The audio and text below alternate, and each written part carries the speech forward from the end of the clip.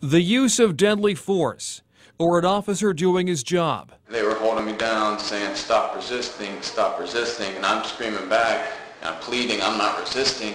Dashcam video captured the precise moment. This is when Cody Blankenship says a line was crossed. He'd been fishing off of someone's private dock that morning. The police were called.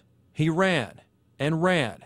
This is what he told investigators. I did my best to roll my face over to the other side, the right side of my face to the ground, and I see he's holding the baton, and he grabs it by the butt of the baton and he's ramming it into my eye.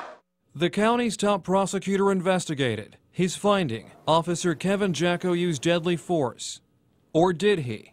What you see on the videotape is something that doesn't seem to chime in with what my client Kevin Jako has been charged with. This seems to be an arrest where a suspect's trying to get away, where he's struggling with the police officers, and the officers are trying to subdue him. And as you can see in the videotape, it takes several officers to take Mr. Blankenship in control.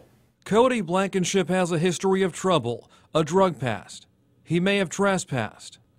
But this. I couldn't move because they were holding me down. There was no way for me to move anything. Just continued to hit me until they decided to stop, I guess. Serious allegations, two very different stories.